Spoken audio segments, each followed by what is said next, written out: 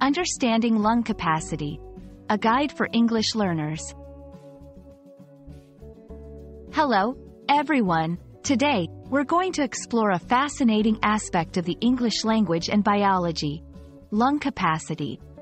Understanding this term is not just about language, but also about how our bodies work. So, let's dive in and learn together.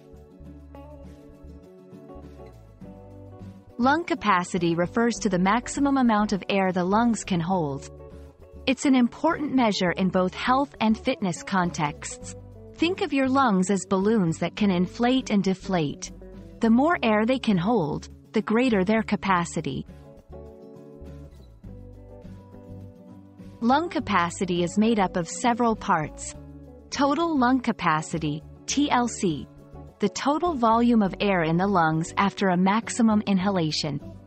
Vital capacity, VC. The maximum amount of air a person can exhale after a maximum inhalation.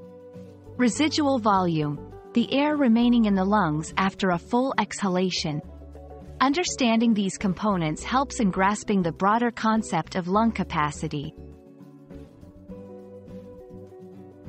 Several factors can influence lung capacity, such as age. Lung capacity generally decreases with age. Physical fitness. Athletes often have higher lung capacities. Health conditions. Respiratory diseases can reduce lung capacity. Height. Taller people tend to have larger lung capacities. Lung capacity is crucial for several reasons.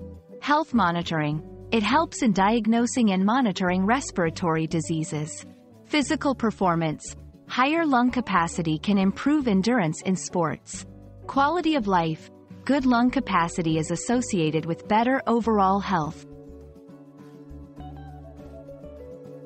We hope this video has enhanced your understanding of lung capacity in both an English language and biological context. Remember, learning new terms is not just about words, but about the concepts behind them. Stay curious and keep learning.